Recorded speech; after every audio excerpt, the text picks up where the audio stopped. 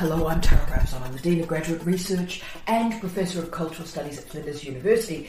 And I'm also a scholar, a student indeed, of higher education studies and doctoral studies.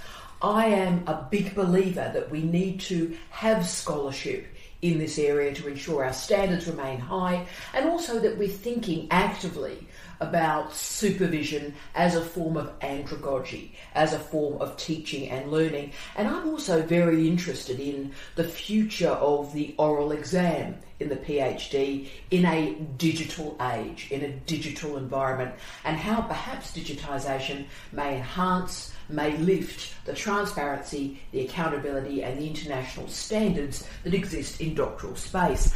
And I've got Professor Steve Redhead, the other Professor of Cultural Studies at Flinders University, with me today. And Steve conducted a very interesting event in the last week, and that was an oral examination at a New Zealand university. Now, all the New Zealand universities now have an oral exam in place. At this stage, about 1/4 of Australian universities have an oral exam in place. So the difference is very interesting, I think, intellectually interesting. And of course, I was a bit of a voyeur to that oral exam as Steve was conducting it. I was listening to what was happening, and it was a really fascinating event. And it was fascinating to see how Steve helped the student, helped the fellow examiners, but also helped the institution itself work out and work through what a PhD is and what an oral exam does in a PhD. So good morning, Stephen. Good morning. And could you tell us a little bit about that oral exam? You've conducted oral exams around the world. You've done a couple of Kiwi ones. Tell us about that as an experience for you. Yeah, it was very interesting. I mean, I was an external examiner for this PhD, which was at a New Zealand university that had connections to the UK, where the student actually came from, PhD student came from.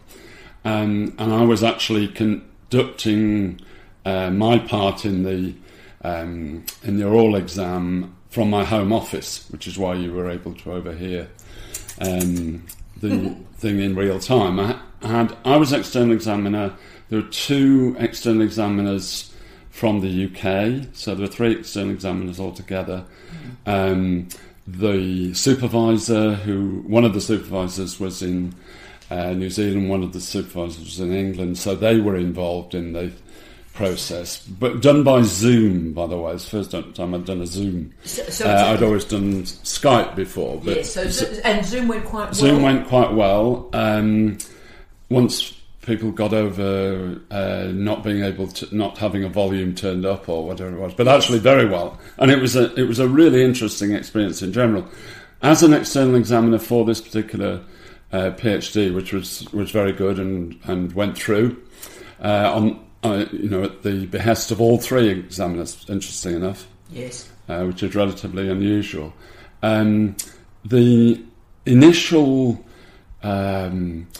process was told to us as external examiners that if we wanted to, we could say we would like an oral exam for the student. But actually, because the 3 all quite independently said that it should go through on the basis of reading it, there wasn't a need for the external examiners and others to get together for an oral exam. But actually, under the rules, because of the timing of the students' registration or whatever, now that university in New Zealand does have oral exam. Yes. So, in fact, we did have to have an oral exam.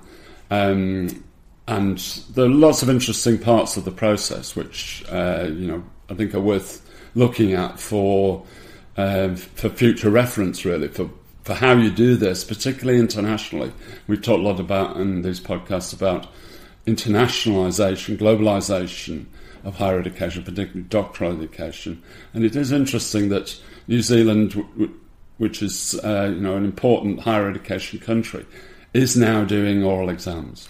Yes, and it was an amazing experience. So you had English colleagues. Yep. So it was at the start of their workday. And at the end of mine. You did it sort of at about 7:30 in Adelaide time, and of course even later for our Kiwi colleagues as well. 10 o'clock, yeah. It was internationalisation in action. It was. But why I think I'm so interested, and I did want to capture this in a podcast, and indeed a lot of our colleagues have asked for me to talk to you about it because it was such an interesting experience, is when I was listening to it, it was pretty clear to me that the Kiwis didn't know why they were doing the oral exam. They were doing it because it was part of their new process. Yeah. But they hadn't quite worked out what an oral exam was for. So they were trying to work out, well, we all sort of agree that it's a good thesis, so that's great. So why are we actually having this, and what are we going to do in this space?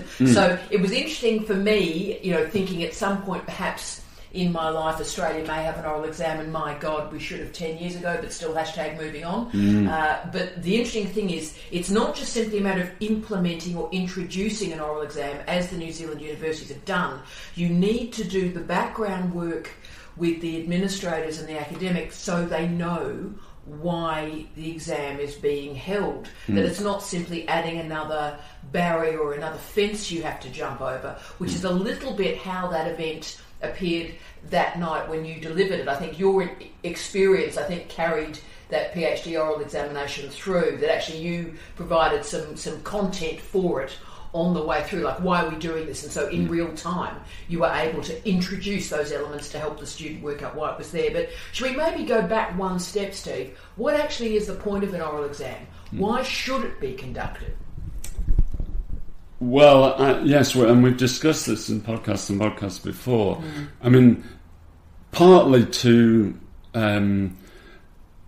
really find out whether the student can defend the thesis. Yes. It's a defence, and that's certainly my experience in European higher education in various forms, and also that you are testing that the student did do this work. Yes, so it has. So let's go back there. So it has an academic integrity functionality. So you're actually ensuring that it is their work, so they can speak to it. But also, if I'm reading you correctly, and let's push this a little bit, it also changes what is being examined. You're not only examining the script, which is the nature of the Australian examination. You're examining the candidate. Yes, and whether they can speak. Correct. So you're not only assessing their capacity to do the written work, but also disseminate that research orally. So it actually changes what is being examined. So I think that was what was interesting for me listening to the Kiwi examination, is they weren't quite sure yet what was going on because the thesis, because it had moved through the processes and the policies and the procedures. This thesis unfortunately got caught between, I think, two systems is what it appeared like. And so everyone was going, well, what exactly are we doing here? But I just wanted to also note that some great things did happen through that. Very much so. All three examiners passed it clearly through, and in real time you actually talked about, oh look, should this be nominated for like one of the best theses of the year? The university, yes. So people could talk about it and actually agree. That was part of the external examining form, interestingly enough. Yes. So you could tick that, and there was at the oral exam, with the student not involved, a discussion of whether that should happen, whether we could find a consensus for nominating this as one of the best of the year for this university, and therefore the university was being singled out and also the student was being singled out. And it was interesting that all three, quite independently, of the external examiners felt that is what should happen. And I mean, I haven't come across that before, I must admit, that you could actually tick that on the form. But it was interesting that because of the oral exam and the performance of the student in the oral exam and the event itself, I certainly felt very satisfied that there was a consensus that elevated this, not as an award, but actually nominated it as one of the best theses for that university. And I actually said at one point that I felt it was one of the best that I'd actually read as a PhD for quite a long time. Yeah. And the other external examiners felt the same. So that was quite an interesting part of the process. But then again, that was more of a discussion at the sidelines. And what really happened was that, quite rightly, the coordinator, who was actually from New Zealand, the coordinator of the process, who did a great job, was actually looking at exactly what the purpose of this oral exam was. Yes. And at the beginning, because of the unanimity of the examiners, where they weren't even saying, you know, this is a minor change or anything like that. So this was quite unusual. We all felt able to say to the student when he came online that we were going to award the PhD. Yes. So often in oral exams in Europe that I'd been involved with in the past, we did say that if the student's performance had been really, really good textually. Yes. But that makes it quite interesting in terms of you're not actually waiting then for the student's oral performance. Correct. So it is beautiful in that in a time of sort of, you know, heavy, you know, rubrics, marking rubrics and all the rest of it. Absolutely. And I do, even though I'm a big believer in regulation, I do want international elite professors, when they're examining a PhD, to use their judgment. I do. And I know when Big Hello to Natalie Hills, when Nat and I were writing the regulations for Flinders University, yes, we commenced from... Everything we developed in terms of that policy commenced from respecting the expertise of the examiners. Yes. So we actually started at the end, so respect the examiners, and then every policy we wrote came from that goal. Yeah. So it's not a matter of somebody at the end disagreeing with what the examiner said, oh, well, look, he didn't know what he was doing. Well, I'm sorry, you've nominated this person, this has been verified and checked through the policies and procedures. This is an elite scholar, so you can't second guess the umpire at the end. You've got to respect the examiner. And Steve, I think you know Australia really does have to do something here. Australia yes, really I does think it's have a to lesson because I think the other thing about New Zealand, obviously, I worked there, and it was my first job, and I learned a great deal there. And their professionalism with their assessment committees, their examination committees, the way in which they handle, for example, the honours results, so their honours dissertations are so professionally handled. They have external assessors. I remember Wellington and Auckland used to swap their honours dissertations between different departments, so it was always incredibly rigorous. Yes, this was rigorous and professional. And, you know, I'm used to, as you are, with the British system where we have external examiners who come in and sit in an airless room for a couple of days and literally sign off an examination committee. If the external doesn't sign off the examination results, they don't get released, right? So I think those foundational assessment protocols are very useful going into a PhD. And in Australia, we're seeing, you know, internal assessors, often sometimes the supervisor, assessing an honours dissertation. Can you imagine this? So, you know, so internal assessment for an honours thesis, then there is no external examiner who comes in to then check the work of those internal assessors on an honours dissertation, and then that goes on to be the basis of a scholarships committee, and then, you know, taxpayers' money are given on the basis of these internal decisions that are never checked by an external examiner. So in the Australian system, we're lacking that external scrutiny. Yes, I think there were lots of lessons you could learn, and also the fact, I mean, just for instance, the specificity of the rules relating to oral exam at this particular university. Actually, the coordinator had written to all of the examiners, and this is in advance of the oral exam, and said, if you've got, have you got any specific questions really outside of the examiner's reports that you've already submitted, and in fact which the student was shown, and that was a rule, actually, that you asked the examiners what questions you were going to ask, and they would then be passed on to the student, so they could prepare for the oral exam. Now that's quite different. Now it's funny, I'm not necessarily in favour of that. No, but it's quite different. So it is a way, I suppose, to protect the student, because you and I have both seen nuts situations where someone has a brain explosion and goes to do an oral exam and behaves like a lunatic. In fact, a year or so ago, you had to come in as a replacement examiner by memory when someone had a brain explosion in England. And look, but both of those areas are wrong. I wouldn't be, again, I'd be giving examiners freedom to be robust. And if something, and that's why you have an independent chair, by the way. You have an independent chair, so if someone does something stupid, you can actually shut it down. But this was their rule. So the student was able to see anonymised external examiners' reports, so they could see the sort of questions that may come up from the reports. Right. But the examiners were also asked, do you have any questions over and above what is in the examiner's reports that we could tell the student about?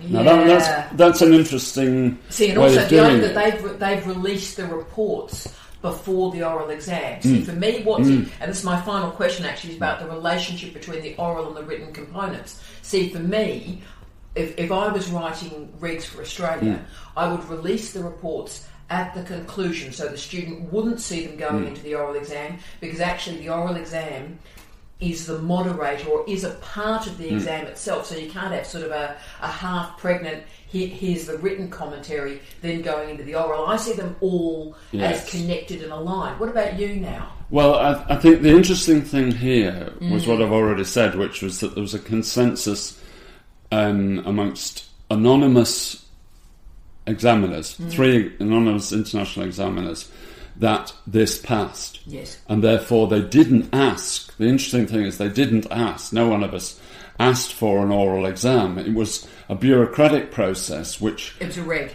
actually made it kick in. So there wasn't a request for an oral exam, which would usually have been the case, for questioning about the thesis that there were doubts about. Yes. There were no doubts, that was the point. So the extra questions were really directed at how could we help the student publish this thesis either as a monograph or articles from it. Yeah. And that actually took up quite a lot of the oral exam. Now, I think that's interesting because that has happened haphazardly in oral exams that I've been involved in, and I've certainly done a lot around the world, but not as specifically. So in our discussions before the student came online, we did talk about that as a major issue, and it had been mentioned by the examiners because we thought it was an outstanding piece of work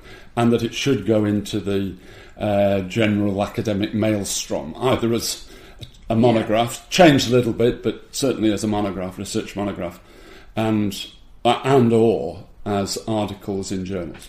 And can I say, that's why I'm so proud of you. I mean, you are a great examiner, and it was one of your finest examinations, I think, because you were great on that.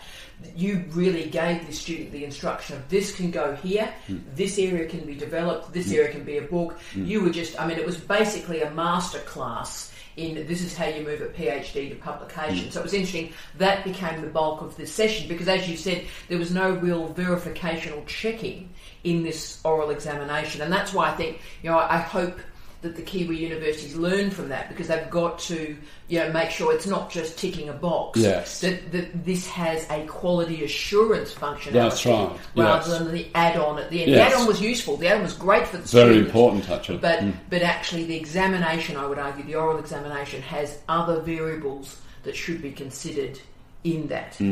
And again, one of the interesting things about it was, as I say, all of this, of course, was in real time with a bit of digital delay.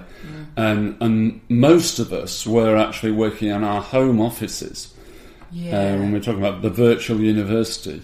Well, the 24/7 workplace too. Yes, So the internationalisation of PhD orals means that, you probably couldn't be easily in your office at work. Any of you. And in fact, in the case of the student and the supervisor in the UK, they were in a place of work. Yes, because that was about early in the morning, 10 o'clock in the morning. And certainly, as you know, when I was at CSU, I used to run a Canadian campus, of course, in Burlington. And, that's where the International Academy does become interesting, because I would go into work and do Adobe Connect at 2 a.m. in the morning. Yeah, quite. Literally New South Wales time, 2 a.m. in the morning. I would actually do a work day with colleagues coming in and out of my virtual office before the work day kicked in, in Bathurst. So it was a very interesting way to live, and I think how we handle all this, because as you right said, you were at home in a home office. Your colleagues in New Zealand, because it was even later, were in a home office. We're in separate home offices, yeah. So we learn also a lot about what the higher education academy and the workplace is going to look like in the future as well. Absolutely, Talk about paperless offices. Well, there'll be brickless offices. There'll be brickless. We'll be bloody outside. Look, Steve, thank you very much for this conversation. And I think it's always good to see a process emerging. It's always good to see sort of a process that's in its underwear. It's sort of like it's not quite fully dressed. It's not quite right yet. And I think Australia, if we have our eyes and our ears open and respect the Kiwi experience, and we need to recognise that the Kiwis are ahead of us. Oh, definitely. They are doing better than us on this, and we need to learn from the New Zealand experience here. And of course, it's rare for Australians to ever acknowledge that we're not doing things terribly well. And I think at the moment in the Australian doctoral space, there's a lot going wrong. As I said, there's some serious work to be done in honours. Because it really seriously worries me that we're giving Australian taxpayers scholarships to students that are not being assessed by external examiners on their honours thesis, because I think that then creates a cascade of problematic standards going forward into the PhD. And I think the New Zealand experience from honours and above is a very, very successful one. And it was fascinating hearing you and your internationally experienced colleagues help the Kiwis work out what an oral exam could be. And it was a genuinely participatory event. I really just enjoy it. I think it was great for the students, and it was a really good example of what international participation in higher education can be like. Thanks, Steve.